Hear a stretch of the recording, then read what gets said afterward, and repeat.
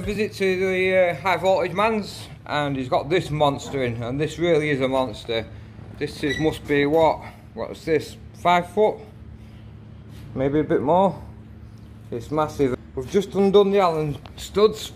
Do a ring of Allen studs around here. Just undone those. I think it might be high frequency, not totally sure yet. That's the connection plug. I'm doing this handheld guys, so I do apologise for the shakiness. And that's inside. So there's a load of control circuitry, looks like feedback stuff, monitoring stuff. Obviously MOVs for over voltage, spikes and etc. I think we're just going to cut these wires, ohm them out and see what's in there.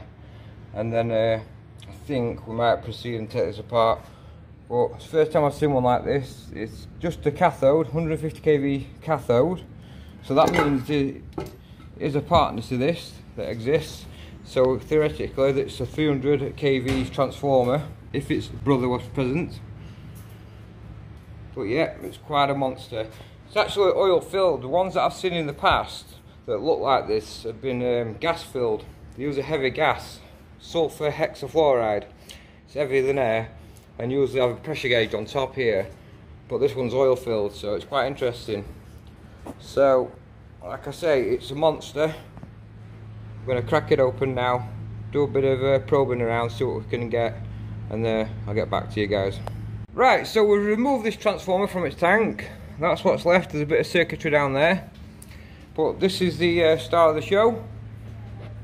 So basically we have a 4-cord resin transformer. So this has 4 ferrite cores around it, and then the centers all joined together, and then that outputs to 2 multiplier boards. So that's one side, multiplier board, and the capacitors, and the other side's just a mirror image. It's fantastic. So it's 150 kV voltage multiplier basically. This is a ceramic sense resistor. Be really beautiful, really well made. And this, believe it or not, is the output resistor, 148k. So yeah, it's really nice. It's going to be keeping this in one piece, won't be dismantling it. Going to get a nice acrylic tube for this and display it. But yeah, so that's the joys of today. Really unique transformer. Thanks for watching guys, more to come soon. Thanks guys.